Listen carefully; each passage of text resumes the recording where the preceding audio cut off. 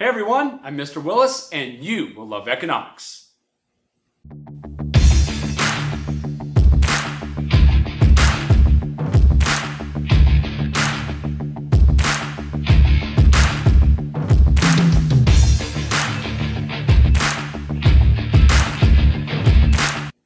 Unemployment. What a bummer. It's the biggest hindrance of economic growth. When members of the labor force are not working, the economy loses the potential real GDP output that each worker could have produced with their time and energy. Essentially, we waste the scarce resource of labor and could be producing greater outputs of goods and services, meaning our real GDP output is growing slower than it should be, or could even be contracting altogether. This is why every economy focuses on preventing excessive unemployment.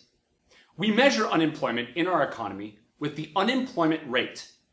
The unemployment rate is calculated by taking the number of workers who cannot find work divided by the total number of workers in the labor force. The unemployment rate illustrates the percentage of the members of the labor force who are willing and able to work but cannot find a job at the equilibrium wage in the labor market. For example, let's say a small country has a labor force of 10 million people, and 1 million of those workers currently cannot find a job. This country's unemployment rate is 10%. Workers who factor into the unemployment rate must first be counted as part of the labor force. To be included in the labor force, a worker must meet certain criteria. First, they must be at least 16 years old. Otherwise, we'd have a lot of lazy first graders out there jacking up our unemployment numbers. Come on, you're 8 years old, get a job already. Also, you cannot be a full-time student. If you're a high school or college student, you are not counted in the labor force, and therefore don't count as unemployed, even if you are looking for work and cannot find it. A majority of your time is already devoted to acquiring human capital in order to become a more productive worker in the future. You cannot be an active duty member of the military because technically you already have a job, working for the United States government to provide national security for the American people. You also can't be retired because, well, you're officially retired from work.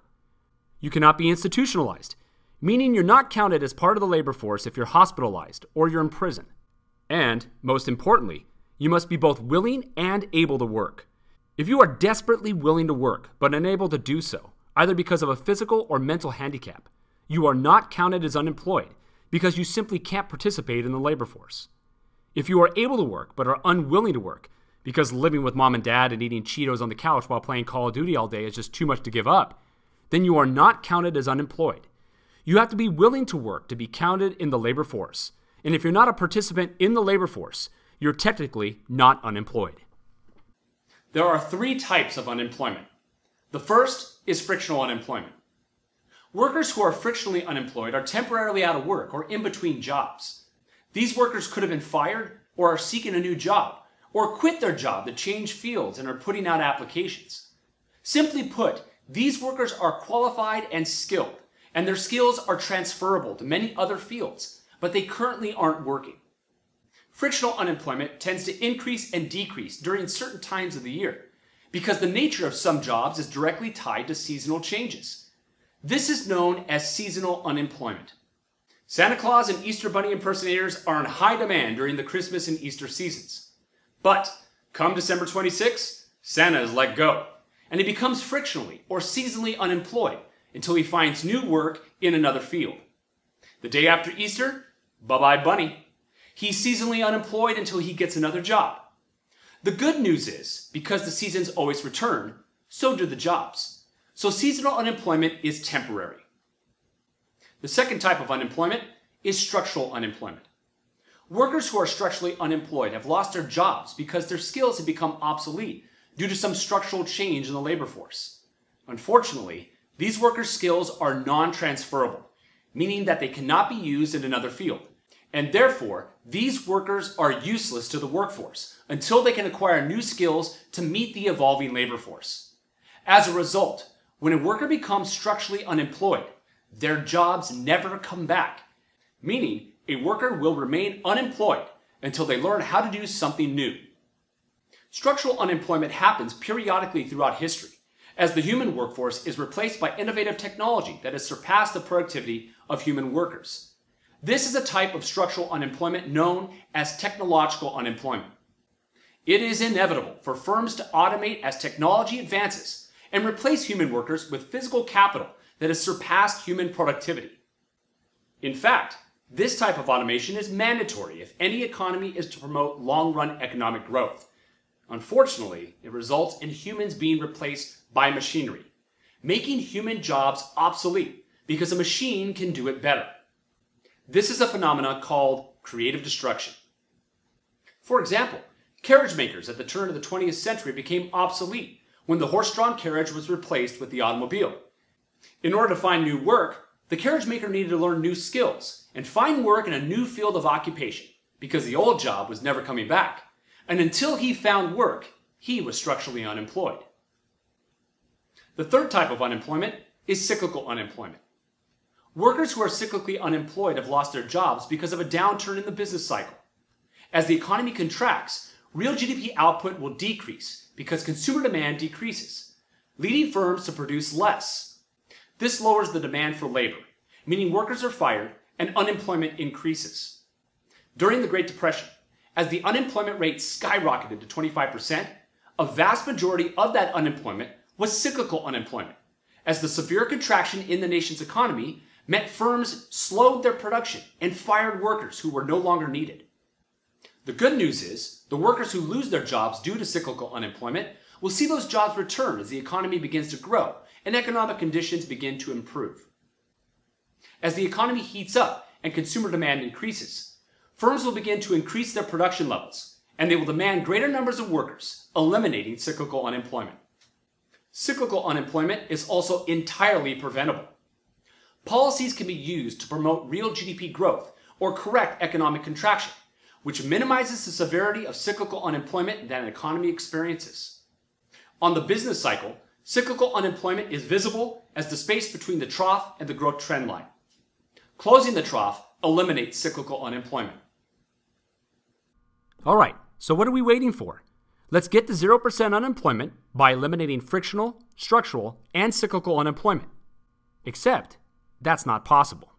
There are two types of unemployment that are unavoidable: frictional and structural unemployment.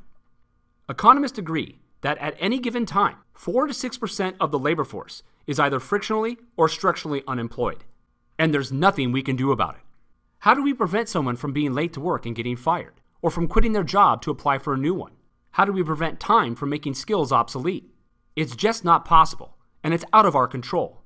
As a result, the 4 to 6% of frictional and structural unemployment that take place at any given time in our economy is considered our natural rate of unemployment, meaning 4 to 6% unemployment is considered an optimal unemployment rate. Economists use the 4 to 6% natural rate of unemployment to gauge where we are in the business cycle. If the unemployment rate exceeds 6%, this indicates that there is excessive cyclical unemployment occurring in our economy, and our real GDP output is most likely contracting. If our unemployment rate is below 4%, our economy is growing at a rate that is not sustainable, which could lead to excessive inflation and eventually economic contraction.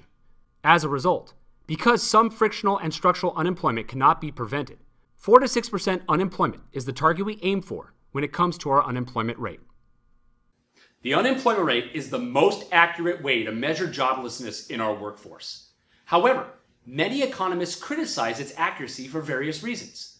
First, the unemployment rate does not include disgruntled job seekers who have given up looking for work. If a job seeker is unable to find work over an extended period of time, they can become frustrated and give up looking for jobs altogether. When they give up looking for work, they actually withdraw from the labor force, causing the unemployment rate to decrease, leading us to believe that more workers have been hired in the economy. When these frustrated job applicants decide to give it another go and look for work again, they reemerge in the labor force, which can actually cause the unemployment rate to rise, giving us the impression that jobs have been reduced and workers have lost work. Another criticism is that the unemployment rate does not consider underemployment. A worker is considered underemployed if they take a job for which they are overqualified, or they work part-time for a smaller salary than they are capable of earning. Underemployment occurs because frictionally unemployed workers need income, and out of desperation, they take a job for which they are overqualified, or they get paid less than they are worth. Imagine a worker with a PhD working as a waitress. She has the ability to solve equations in advanced biochemistry, but she's working part-time at Chili's, waiting on tables and refilling bottomless chips and salsa to pay the bills. She's in a terrible situation, and her human capital is being wasted, but technically, she's employed. The unemployment rate can be low, but it does not reflect the hundreds of thousands or even millions of workers that may be underemployed. The unemployment rate also doesn't reflect age, race, and gender inequalities in the workforce. The unemployment rate illustrates joblessness in the aggregate workforce, but it hides the fact that certain groups suffer from higher rates of unemployment due to secondary traits and characteristics. For example, ethnic minorities tend to have higher unemployment rates than white workers.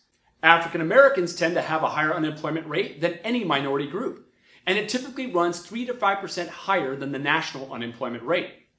The unemployment rate for teenagers runs much higher than the national rate, at times a staggering 10% higher.